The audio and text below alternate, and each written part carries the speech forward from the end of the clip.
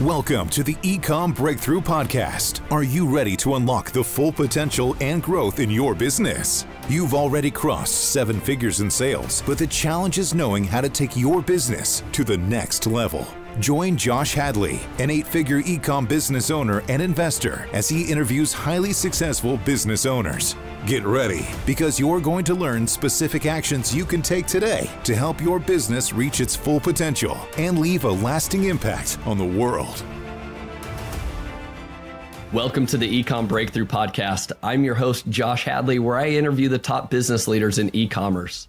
Past guests include Kevin King, Michael E. Gerber, the author of The E-Myth, and Roland Frazier. Today, I'm speaking with Jamin Arvig.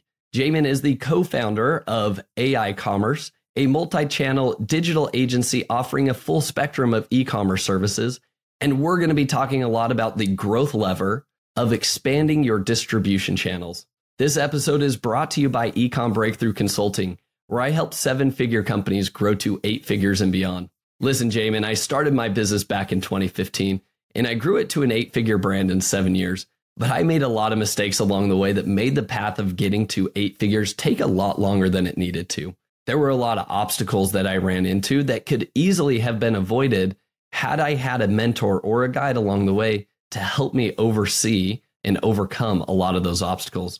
So to our listeners, those of you who are running into obstacles or hitting plateaus and want to know the next steps to take your business to the next level, then go to ecommbreakthrough.com. That's Ecomm with 2 M's to learn more. And as a special bonus to my podcast listeners, this month I'm giving away one $10,000 comprehensive business strategy audit session at no cost.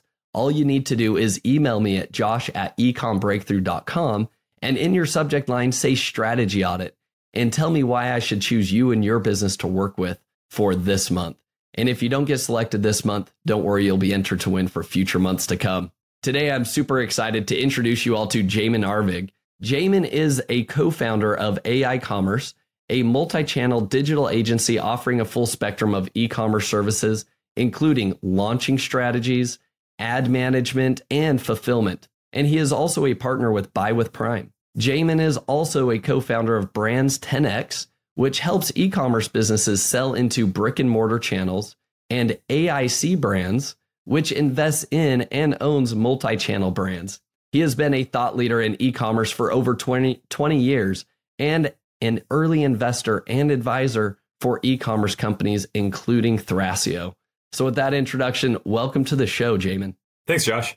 Jamin, we originally met at Camp Ecomm, Brandon Young's event. You were speaking, I spoke, and I was impressed with the amount of knowledge that you shared there. And it really got my mind going in regards to what we could do with our own brand to expand not only into retail, but just across multi-channel distribution to really capitalize and help take the brand to the next level. We've subsequently had follow-up meetings and we've really dove in, and it has been super valuable to me, and it has shifted my mindset and the strategy that we have in order to take our brand really to the next level. And really, now that we've crossed 8 figures, go to that 9-figure mark. And I really believe that channel distribution strategy and going multi-channel is going to be a big part of that. So, Jamin, I'm just curious, how did you initially become a co-founder in aiCommerce and in Brands 10X? I mean, you are involved in so many really influential agencies that are helping take brands to the next level. How did that all come to pass? Sure.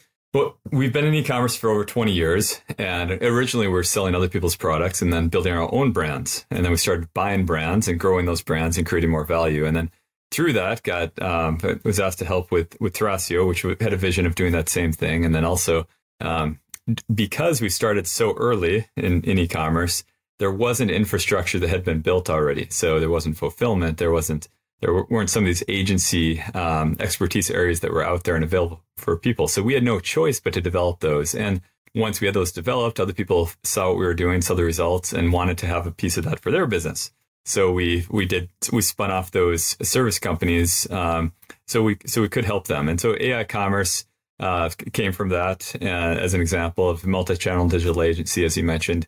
And the reason multi-channel has been such a focus for commerce clients is, and for, I guess, many people out there today is because of the value that can be created.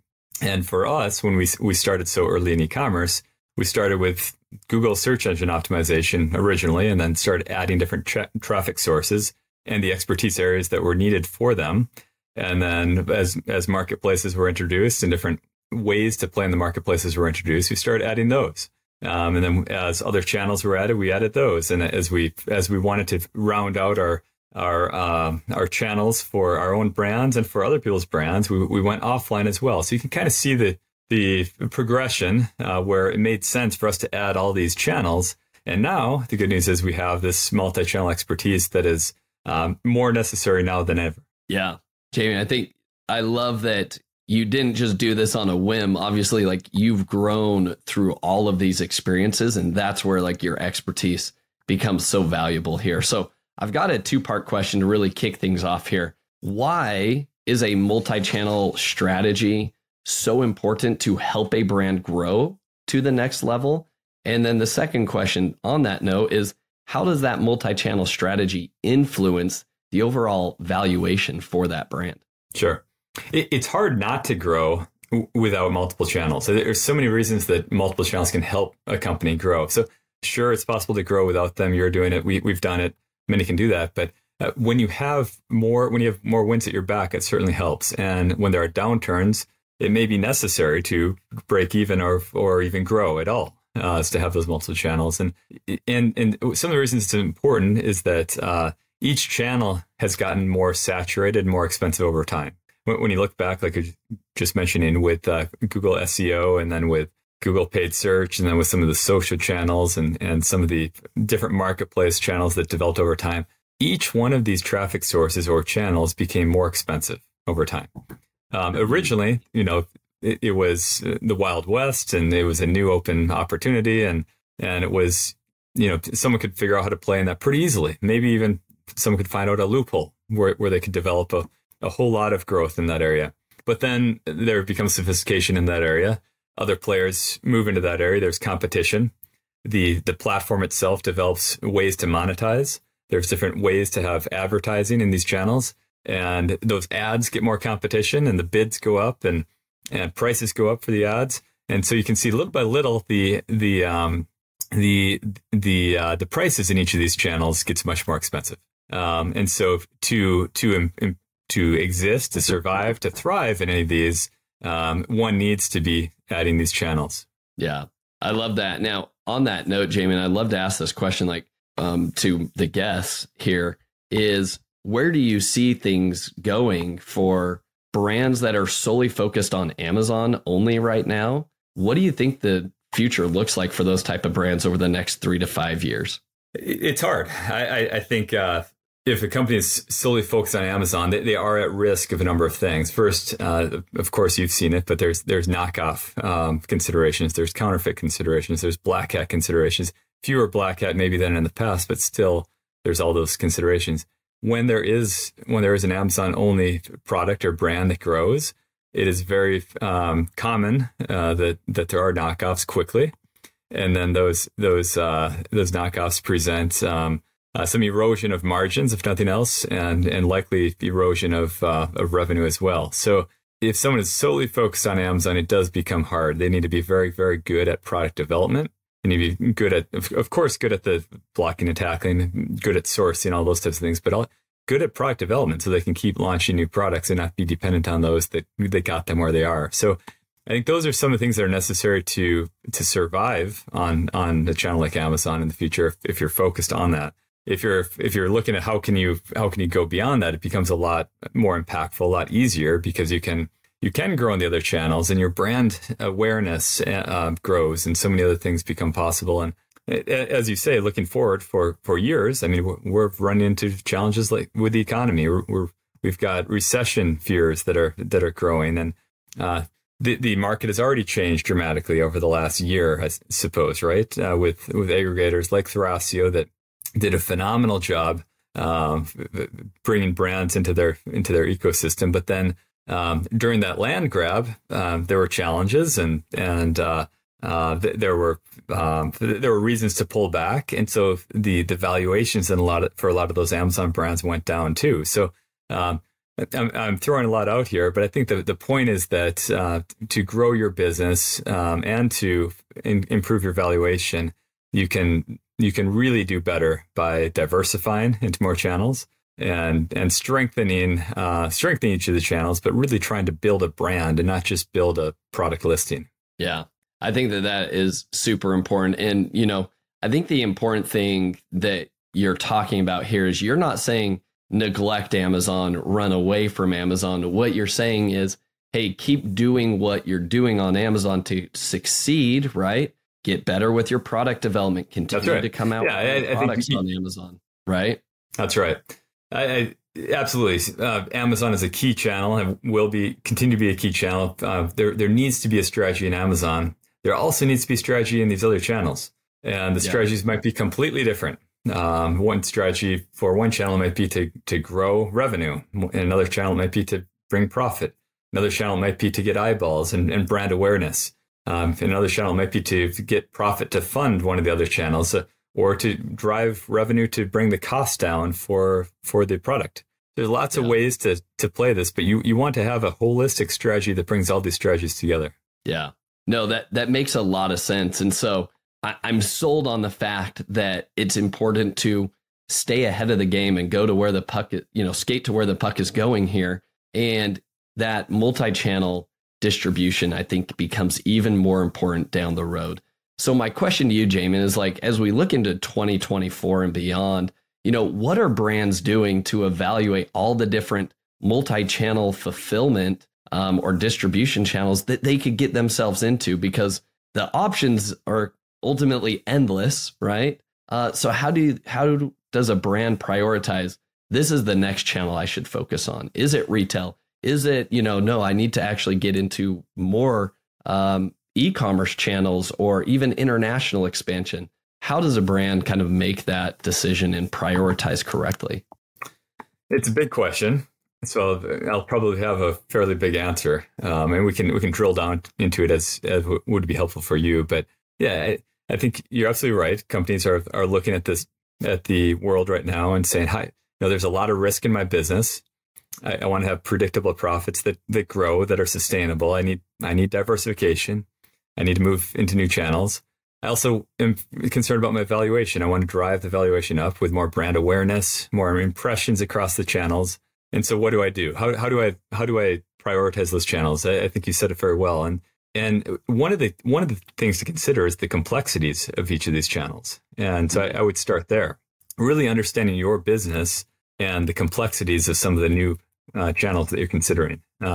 So, for example, complexities would include infrastructure. Your current business has some integrations between Amazon, and maybe you've got an ERP, maybe you don't. So if it's an Amazon business only, you may not even need to have a sophisticated ERP system, but you do have some integrations. Now, if you get more complex, you're definitely going to need a solid ERP system. You're going to need integrations to that ERP system with all of these channels that you're talking about. You need integrations into fulfillment with your own warehousing or with other warehousing. There's a lot of infrastructure that needs to be built if it's not already there. Digging deeper into tech, the data becomes much more complicated too, right? You've got dimensions to the data. It's not just one channel. You've got lots of channels. So you've got to look at the profitability by SKU, by order, by channel. So there's more dimensions to consider. And then in terms of the fulfillment, we've got so many complications there too. If you're an FBA seller, things can be pretty simple. And it's not always easy. It's challenging, but it's simple in the sense that you've got one network for your fulfillment. So if you're doing multi-channel, you need to have fulfillment for other channels. You could use Amazon's multi-channel fulfillment network, but even that has its limitations. But if you're looking at your own D2C site, if you're looking at other marketplace channels that compete with Amazon, if you're looking at B2B and some of those channels, you've got a lot of additional integrations, maybe SPS Commerce, Commerce Hub. You've got other opportunities to fulfill with 3PL or your own warehouses. So there's a lot of complexities in the infrastructure, the tech, the fulfillment, the marketing capabilities, which are different. So before someone gets too excited, they want to look realistically at what they have today and how that could change. And that's just one consideration is the complexities of the market. You also have to look at the many other considerations of what your business is good at, what your key strengths are, what product differentiators are, and so forth. So I can go into more details if you want, but I'll stop for now.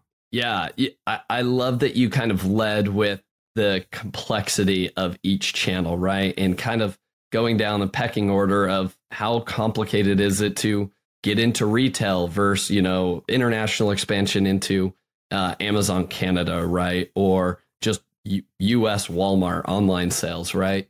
And taking an inventory of like, what are your current strengths and how are things set up? So Jamin, I'll use this as an example to drill down further here, and we'll love to kind of get your thought process because you have so much experience. Let's take a hypothetical like Amazon seller, even our brand considered. We're doing 8 figures here on Amazon US. Everything is run through FBA. Everything is, right? So as I look at all the different channels that we could get ourselves into, what, and here's kind of the next question on with that is, obviously, we want to find the levers that have the least amount of effort, but can provide an outsized return for us, right? The biggest return on investment. So with that being said, a US-based Amazon seller that's 100% FBA right now, what are the channel prioritizations that you would kind of lay out to say, this is going to be kind of like your least complicated channels that I would attack first? And then this is kind of, what I would then start to ramp up to that's going to require additional work and infrastructure before you can approach these phases. Sure. Yeah, I think that is the first step to consider is building a list of the top channels that should be considered and evaluated. And if a company is solely on Amazon and solely using FBA, like you say, in that scenario, I think it's pretty natural to look at other Amazon geographies, right? It's not as big a lift to do that in many ways. In certain ways, with the administrative changes and taxes and all that kind of thing, of course, there is some bit of work there. But that is an easier lift than a completely new channel, usually. Another common one is Walmart, another mass type of retail channel online where a company can use similar strategies. Now, I would say that those are maybe the top obvious ones to look at. But then there's a whole host of others that actually may make more sense for you than those. Those are the obvious ones. But, D2C, building a website, making sure you've got some synergy between your website and Amazon and the other channels that you're looking at is always important. You have to look at expanding that as a top opportunity for sure. There's other product specific marketplaces too. If you're in goods that would be sold as hardware goods or home goods, you're probably looking at Home Depot and Lowe's and maybe House and Wayfair if you're in things like furniture. So there's product specific marketplaces that have grown, electronics marketplaces as well, for example. There's others too. So you want to think about what is that list first, and then you can start digging into that list. And maybe the obvious ones are true for you, maybe they aren't. But part of the way to figure that out is to really dig deep into analyzing the market intelligence of a channel. And what does that mean? That's looking at things like the competitive landscape as an example. Are there products like yours? Does the audience on those channels want products like yours? And how competitive is it? Is there a lot of white space in that particular channel and a need where people are actually searching for that type of product? If so, great. That's a great opportunity and that should be prioritized. And then also with each of these channels, what are the issues with them that would prevent them from being a low lift? Are there massive new capabilities that are required? Do they require new fulfillment capabilities or new technical capabilities, or like we were talking about earlier, some completely different marketing capabilities? So what is required to make these possible? What kind of team changes would need to happen? So those are some of the considerations, and then thinking too about profitability. So if you've got a list of these channels and you're starting to prioritize them based on the opportunity, based on the complexity in terms of team, you can then look at the profitability likelihood of each of these. What is the revenue capability? What is the profitability realistic outcome that would happen? Each of these channels has different profitability unit economic considerations. So what are the ads expectation, ad price expectation, or commission expectation, or freight expectation, and so really what is the total profitability to expect? And there's also cash impact considerations too. Some of these channels pay differently than others. So if you're looking at your business holistically, you're thinking about all things with financial objectives, with cash objectives, and so forth. So there's a lot that goes into that. It's a big analysis, as you were talking about earlier with strategy audits. I mean, this is a big project to think about. How do I prioritize these channel opportunities? But it can be done, and it must be done. Yeah. I love the way you kind of walked through that process and the thought process of, hey, look at, even keyword volume, look at the competitive landscape, look at what your profitability could be. I mean, there's so much to consider, and also like assign a number to that amount of complexity that would be required for that channel. So I love that mind map that you just kind of laid out there, Jamin.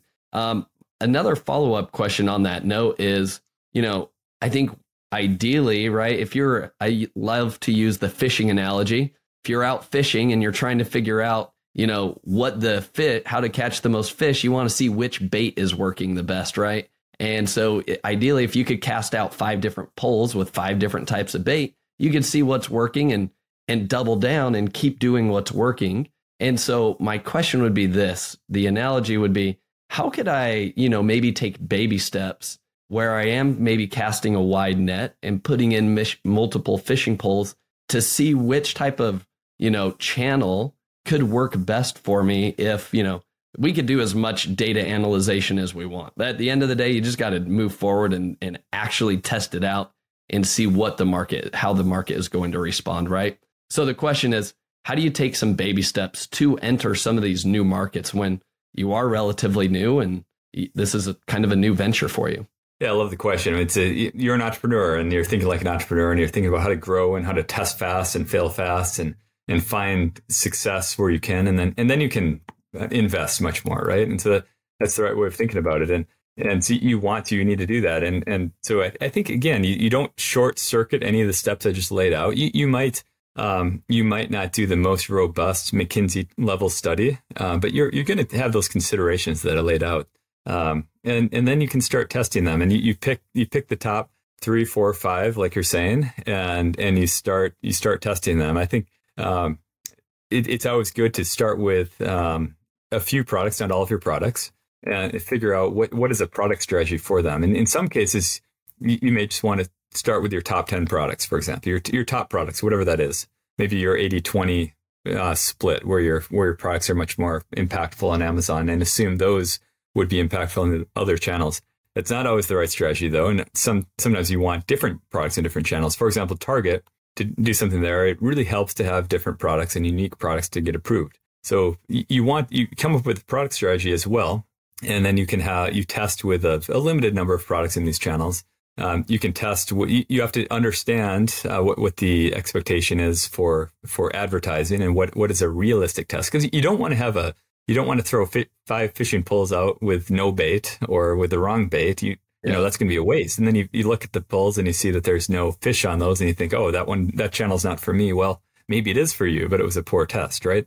So you want to make sure you've got the right test for each of these, the right types of product, the right types of pricing strategy, the right types of advertising strategy, and then you can get it out there. I think this is a reason for a company like aiCommerce to exist, because it's hard to go after all of these. So it's helpful to use a partner that is in these channels, that has expertise in the channels and capabilities in the channels, that can quickly test some of these things for you, and then you can see what makes sense and not, and then you can have your partner drill into those much more if you want, and grow the ones that are working, or you can even over time bring those in-house.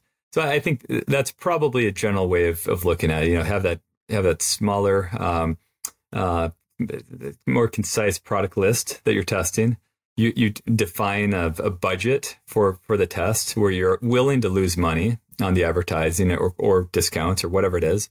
And then you bring people in that can help you perform an appropriate test, a real test, where you can walk away and know that yes or no, and is this the right channel, and if it is, how do I win in that channel? Is it with a different type of product? Is it with a different type of strategy? Hopefully that can help people kind of get their feet wet. Yeah, I love that. I really like the mindset shift of like, you don't have to take all of your products, right? If you have a large SKU number like we have, don't get overwhelmed with, I've got to figure out my plan for 1,000 SKUs. Figure out like, all right, which are my top ones, and let's really focus in on those. And let's start there. That's more of a bite-sized chunk that I could actually handle. Right. And we haven't talked about brick and mortar. I know you're getting to that.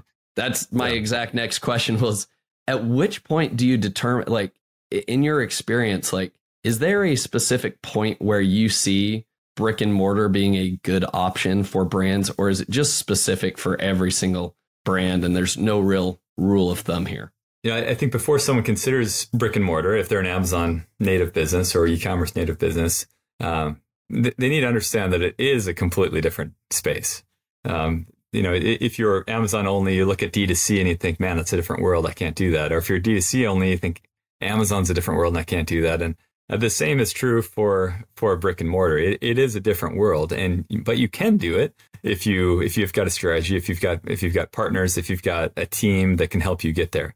So when does it make sense to consider brick and mortar? I think you need to have a product that has been proven in your channel. You need to have some type of proof that that product works. Some social proof. You've got good volume. You've got good reviews. You've got good exposure. You've got eyeballs on this product. Maybe there's not huge brand awareness in the geography, but at least you've got proof that this product can work. And I think you've got to have at some point you either already have things like packaging and collateral and those types of things, or you're willing to go invest in those things. If you've got packaging strategy on your Amazon product, and you might, hopefully you do, that packaging strategy might be similar to your brick and mortar packaging strategy. It might be a little different, but that is one thing to consider. We can drill into that if you want. There's other collateral that needs to be designed as well, but a lot of those things can be done after you decide to test out brick and mortar. First, though, you just need to make sure you've got a product that has social proof on it in your channels, and you want to make sure that your product matters in the brick and mortar channels. It's different than the others. It's needed. There's some demand for it. So you can do some investigation on that and look at those markets. If it's one of the majors or mass merchandise like Walmart, you can see what they're selling and if there's a place for you. If maybe you're looking at getting in smaller stores that's more diversified, and maybe there's a need in smaller boutique shops or everything in between, the category specific shops, but make sure there's some differentiation that you can go to the buyers and show that, yeah, I've got a great product, great brand. You need this in your store. So I think those are some of the early things to look at. But yeah, that first question is, am I ready for retail? And you asked the right question that people should be asking. I think so. Brands 10X helps with this kind of thing too, to help people understand, are they ready for retail? And then if so, they can take a baby step or a bigger step into that. A baby step might be getting educated, getting understanding what are the opportunities. And so there's education opportunities to understand what is required for all these things and to actually do it. The education can help people understand here is exactly how you get your packaging set up, exactly how you get your sell sheets, exactly how you find the buyers and how you talk to the buyers in these brick and mortar stores. So I think that can be helpful to get people educated. And then if they want help to have a team that has expertise that can actually go sell the product into brick and mortar, then they bring that in. The Brands 10X does that, or other companies do that as well to help people build a new team in a new area. And it doesn't have to be a set of employees. It can be contractors. Again, a way to test, very, very small, to make sure there is some product market fit.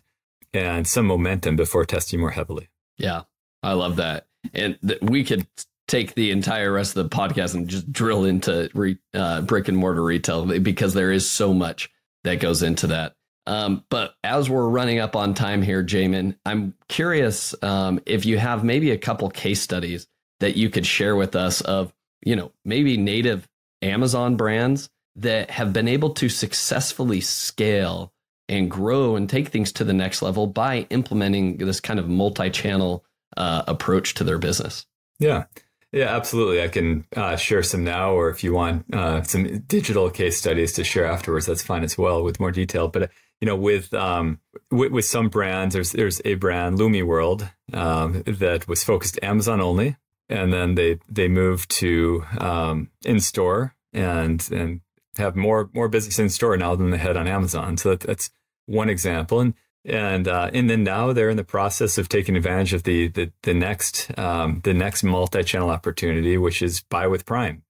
And I don't know if you had that on your list of questions, but I think it's a great thing for people to consider when they're wanting to be multi-channel. And so buy with Prime is an Amazon opportunity to allow people on a direct-to-consumer site to click a button where a customer can buy with the Prime account. So it's very easy for the customer. And as a result, they're able to have a 25% or more, typically, conversion rate lift on their direct-to-consumer site. So that's huge if you can have that kind of lift. And then you can spend more money on advertising more profitably. So, and the reason for this is, again, they've got that ease of use with that buy with Prime button, but it also has the branding behind it, the trust behind it, the fulfillment network behind it, most of all, probably. So the customer knows they're going to get that product very quickly. And so we've done a lot with this. I'm a huge proponent of this. There's pros and cons, trust me, and I can talk about this in great detail too. But with the right strategy, buy with Prime can be tremendously helpful for a direct-to-consumer or an Amazon brand that's trying to move to direct-to-consumer, by the way. Yeah, I love that. Any other case studies? I think another one that comes to mind is in the health space. Tier 1 is a brand that started direct-to-consumer, went to Amazon, and then went brick-and-mortar.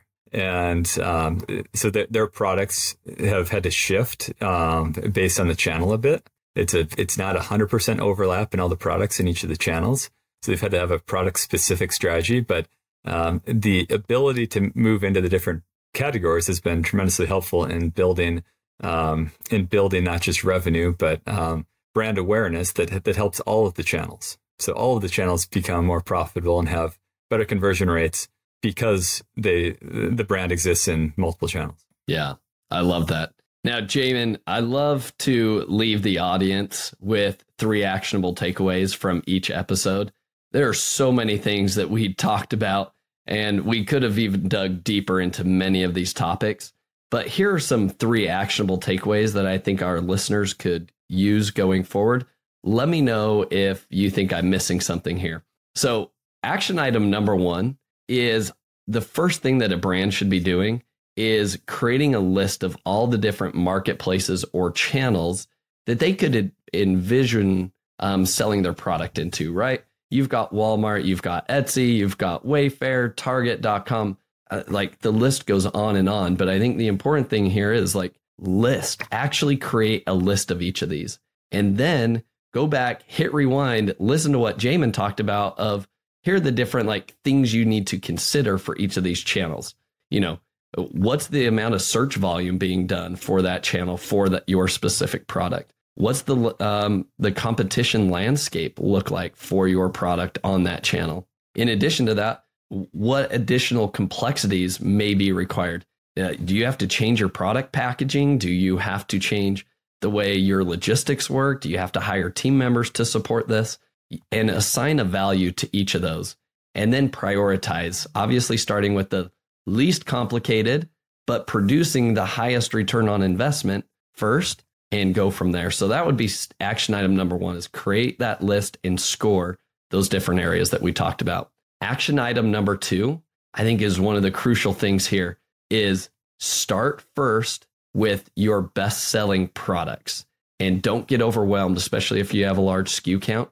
Start with a few. Take that initial baby step. That's going to be much more manageable to take that next action. And then finally, action item number 3 is to partner with experts like yourself, people and guides and mentors that have been there, done that, that can help you see around those blind curves that you're about to come around, that you don't know what you're about to experience yet, but somebody else does. You will go faster. You'll make better decisions if you have somebody like that in your back pocket. All too often, I think entrepreneurs have the mentality, which can be good, but also bad at the same token of, I can hustle, I can grind this, I can learn this and do this myself. Sometimes your time is better utilized, focused on the future vision of the business and allowing other experts to come in and help guide the formation of that vision. Jamin, is there anything else that you would add to these action items here for our listeners? I think you said it well, and happy to be a resource as well. That's why I'm here, trying to spread the word and the importance of multi-channel. So if anyone is overwhelmed or wondering if multi-channel fits for them or what the next steps are, feel free to reach out to aiCommerce and someone there can have a conversation. You may qualify for either a quick audit to kind of think through the next steps that'd be easy for you, or else a more in-depth free audit as well to understand how you can win and how you can prioritize and how you can execute in these new channels. And I think it does help to talk to experts. Even on the example with Buy with Prime, we've developed special relationships with Amazon. So we get lots of Amazon reps that help us and our brands really get to the next level with constraints that come up, and customized strategies and ways to make sure those strategies actually work. So happy to be a resource and friend in this area. Awesome. So definitely check out aiCommerce.com for people, and fortuitous naming, by the way, of aiCommerce and getting that domain much earlier than the whole AI boom. Jamin, real quick here, I like to ask each guest the 3 following questions. So let's start with number 1. What's been the most influential book that you've read and why? One of the books and theories that I prescribe to is the entrepreneurial operating system and scaling up. They're 2 different things, but very, very similar. And the books behind each of those are tremendously helpful. So I know a lot of people know these now, but if you don't, highly encourage you to look into them or get someone to help you implement them. But Traction is the book with entrepreneurial operating system, and then with the scaling up philosophy, the book is called Scaling Up. And it just really helps people have an operating system for managing and growing the business. And I'm such a believer with Brands 10X. Actually, we have programs to help people do this, to actually implement these things into their business. They're very helpful. I wish I would have done it earlier. Yeah, those are great books. I would definitely echo what you said there. Question number 2 is, what is your favorite productivity tool or software that you've recently been using that you think is a game changer? Well, of course, everyone's experimenting with ChatGPT, right? So I'm using that a lot, trying to integrate that into other tools too, like Gmail, for example, trying to have things that can be automatically written or updated with that. So I think there's a lot of AI tools that are quite powerful right now that I'm using, and that's probably the obvious one that has been helpful. Do you have a favorite AI tool at this point outside of ChatGPT? It's changing quickly, so I don't think any that I can really vouch for. It's funny, a lot of these tools are 72 hours old or something like that, right? But they're developing and changing very quickly. All right. Last but not least, who is somebody that you admire or respect the most in the e-commerce space that other people should be following, and why? Well, I think a leader in the space that I can mention is in the aggregator space. We've talked about them already, but Thrasio, co-founded by Carlos Cashman. I think he's phenomenal at understanding channel distribution and ways to grow and get into more channels and specifically or more generally, I guess, just business, how one can leverage and scale businesses. So I think he's been very impactful, and I encourage anyone to keep track of him. Awesome. Jamin, great insights today. Thank you so much for sharing your wealth and a wealth of knowledge and wisdom with us all today. Happy to be with you. Thanks, Josh. Thank you for listening. Visit ecombreakthrough.com for more information. If you've enjoyed today's episode, the best way you can show your appreciation is by clicking the subscribe button and quickly leaving a review. See you again next time.